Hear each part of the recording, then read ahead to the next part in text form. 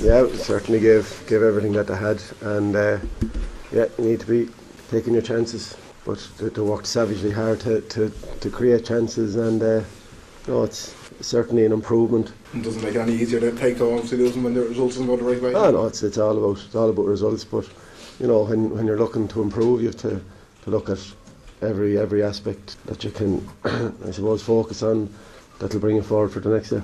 Was there a nervousness or tension there in the final 20 minutes there, because I think it was 9-8 after Owen's point in the 51st minute, but then didn't score after that, and there seemed to be kind of a bit of anxiety in the play as Kildare were in possession there, building up towards a few attacks later on?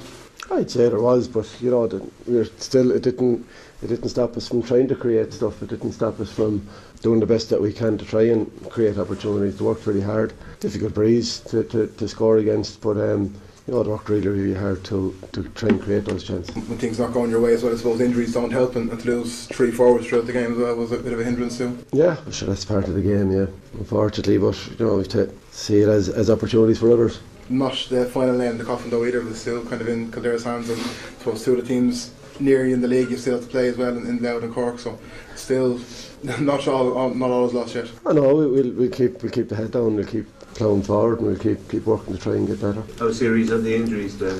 Didn't talk to them yet now, so I'll see now after. Then would confidence be an issue that if it was there you might have won that game when you had the ascendancy in the second half? Oh, well, I suppose it's fairly obvious that confidence isn't where it would be if you're winning games.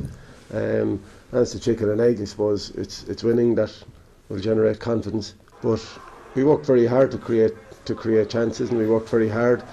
A lack of confidence didn't stem the work rate.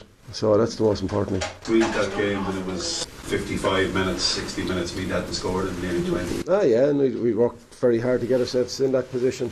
But as I say, the confidence is one thing. Once it doesn't affect work rate and effort, and we asked for a big reaction in that regard from the lads today, and I don't think they could have worked much harder out there, you know. You see a pathway, do you still see a pathway to survival in this? I mean, you mightn't know the other results just yet, but I see a pathway to improvement, and wherever that gets us, sure, we'll just take it game by game. Next week will be another difficult test, particularly when we're, you know, possibly some injuries and stuff. So, you know, but it's keep improving and keep moving forward and keep trying to get what we can out of the lads. Yeah, that's Glenn Ryan. Certainly an improvement from Kildare.